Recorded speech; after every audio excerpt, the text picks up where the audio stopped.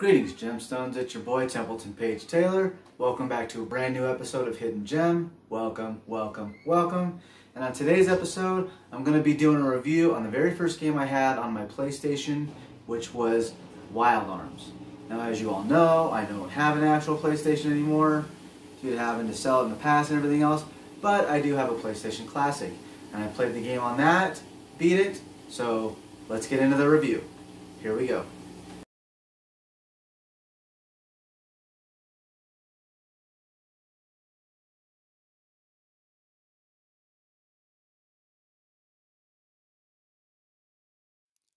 Created by Mediavision and published by Sony, Wild Arms is about how Felgaia is about to be in trouble once more. Demons have returned to wreak havoc, and the Guardians are nowhere to be found. Here we have our heroes. Rudy, the cast out of society. Rudy has a lot of character despite his one line in the entire game. You see him through the lens of other characters, and he's made out to be very interesting through their eyes. He also has one intense twist later on down the line. He's what you would consider our Luke Skywalker character. Then we have Cecilia, with her magical ability, her teardrop, and the urge to leave her princess duties. A combo of warm-heartedness and ditziness, but also trying to find herself. Our Princess Leia, so to speak. And finally, there's Jack, our roguelike character with a mouse companion, treasure hunter for hire, and our Han Solo character in a way, based on his attitude. You start out with having a choice of these three characters that you play individually, which gives good background about each of these characters. Only having three to focus on, you really get to know them, and that is great as they grow on you. After you complete each player's origin, you all meet up in Cecilia's kingdom a day before the celebrations of the golems. Golems are sideshows now that used to be used as weapons in the past, until the Quarter Knights show up the day of the celebration and wreck the place because they are looking for an item called the Teardrop to revive Mother and take over the world. As cliche as that sounds, the story of Wild Arms is pretty solid and a little dark at times. In the beginning, you have to confirm the bodies of dead children after the attack of the castle. A character will cut off their own arm to escape from danger, another will eat their own offspring, and a platoon of soldiers are taken out like nothing. It's pretty intense stuff. The game and world map are drawn in 2D artwork, with some Mode 7 thrown in there for nostalgia. The characters are sprites, and these aspects are very well done. The towns were awesome to traverse, and I like the fact that the roof of buildings would just fade off as you entered into them. In battle though, it goes into a 3D environment. The battle animations were nice, and some enemies were interesting, but this is what caused other players to be drawn away from the game entirely. Although the Quarter Knights and some bosses looked amazing, the Guardians that you acquire all throughout Felgaia are hand-drawn in this 3D environment. They're flat, unshaded, and they look really bad. And in my personal opinion, they were a poor choice for the 3D environment. The music in this game is great. The town's themes are very catchy, and the world map music is one of the most recognizable tracks, as well as Adelheid Castle and the opening theme, Into the Wilderness. And the sound effects aren't too bad either, except for some animal and character reactions.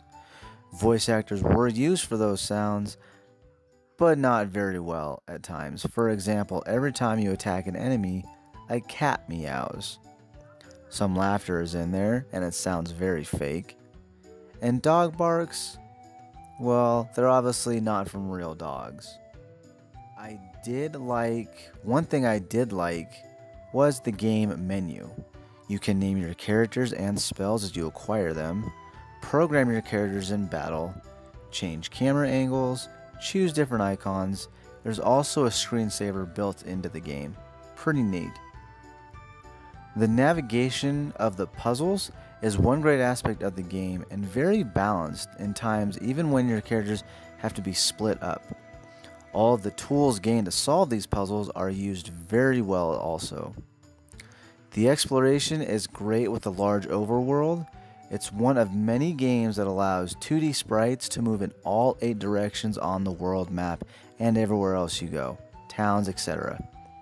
One thing, battles are turn-based and each character is individual as well as when it comes to combat. One thing that was also interesting was that you input all the party's actions in at the beginning of the battle, and then you watch it all play out, instead of taking turns with each character.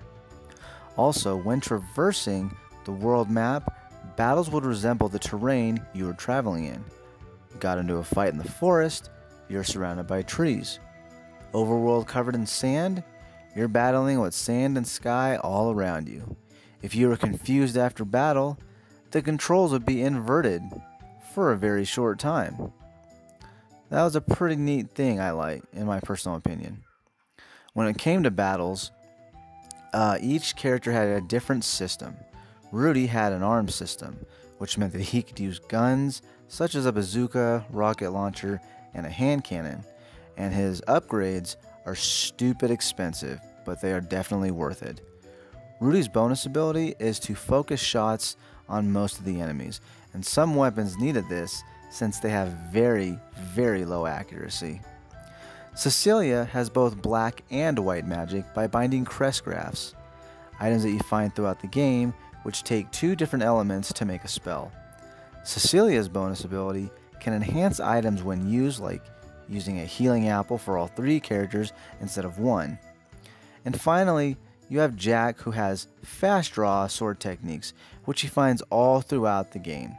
His bonus causes beast mode damage to enemies, which with certain weapons, Jack can easily do 9,999 damage. Another interesting thing about the gameplay is the amount of modes to travel in. By foot, obviously walking or running, by air, by sea, and by golem, which eliminates random encounters. All of these methods had some secret areas that they can be reached only by them, and they made the traveling aspect of the game so much fun. I really enjoyed this very, very much.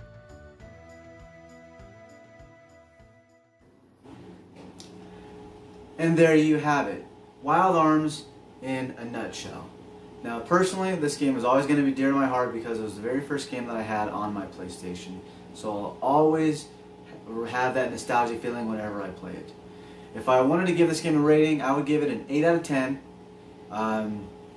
Mainly because it's not perfect, but it's not bad either. But I still give it a good score because it had great music, awesome gameplay, the battling was fun, the enemies were interesting. All in all, I really enjoyed this game. I definitely would recommend it. If you want to play it, definitely get a PlayStation Classic, or you can buy it online for sure. So there you go. That is my review of Wild Arms. But before I go, number one thing I want to say is I hope you guys like the new setup that I put up over here. I've got a couple new things with Mega Man 11 and Blockman and the Metroid figurines, which my wife bought. Thank you very much, babe. Also, I want to say, because of what we have going on right now, it's a very, very difficult time for everybody. Even me here at home and where I'm at. And it's not the easiest thing to do to stay inside all the time, and you know, sometimes you can play video games, but you can always get burned out. So I am going to probably try to do everything I can to put as much content up for you guys to watch while we're going through such dire situations, so to speak. And I want to thank you all for watching my videos. Thank you all for watching today's video. And as always, do me a favor, Gemstones, and stay shiny for me.